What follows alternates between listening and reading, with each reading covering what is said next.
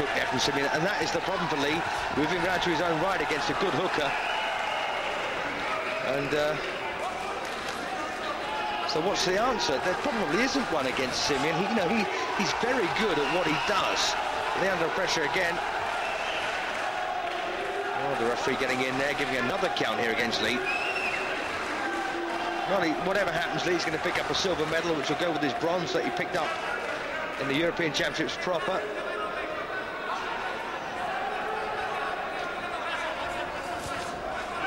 Well, Simion will be buoyant at this stage.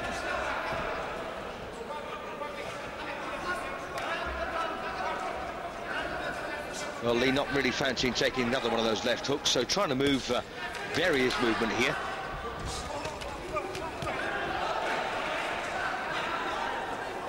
And Simion, a very strong boxer, goes forward an awful lot. Lee, though, smart. And I've got to say, much better in this tournament than he was in the Europeans.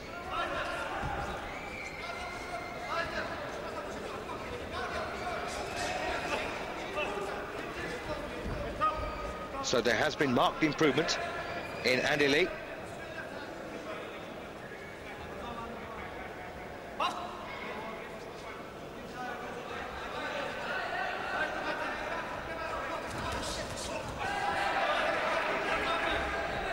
Well, that's one of the answers, is to duck below that left hook, and that's a lovely left cross there from Lee.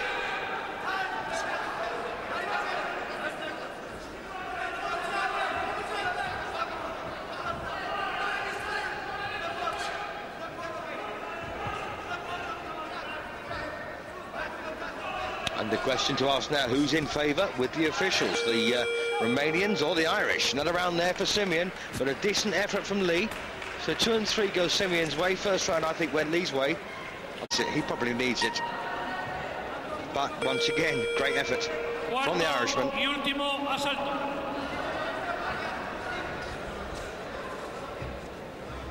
So Marion Simion in the red strip from Romania. As I say, an excellent boxer, good puncher, takes a shot too. Lee, smart, quick, and improving.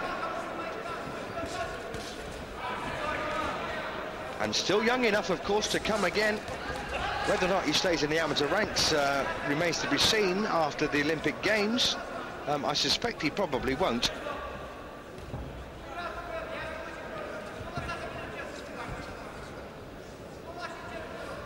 Don't forget, Wayne McCulloch and Michael Carruth picked up gold and silver. Or silver and gold, I should say, in 1992. Nothing, no, in 96 or 2000.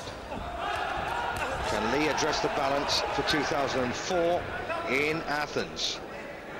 Well, a bit of a forearm smash there from Simion.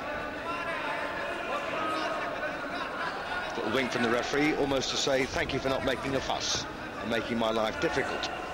Not a bad round this for Lee. And Simion obviously thinks he's got this one won now and doesn't want to take any chances, which might be a false premise, really. Oh, the Irish corner there, told to be quiet. But Lee's boxing well here. And don't forget, it's a cumulative effect on the judges' counters, which means that, whatever... Come on, ref. Oh, for goodness sake, there's such... Sure, well, there's a cut on the eye. It's a little nick there. It's not serious by any means. In fact, it might just be on the inside of the bridge of the nose. Nothing serious. And with very little... In fact, no, it's on the eye. And with very little to go in the round... Well, they say box on, says the doctor. That's interesting.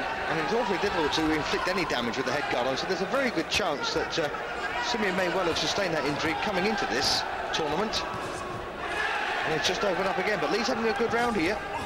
Wouldn't that be fantastic if the Irishman could pick up the gold medal because of a good finish? He's getting a good finish. Straight punches, Andy. And that's a cracking last round there for Lee. Well, I've got it dead level in rounds. But of course, it all depends how the judges have scored it.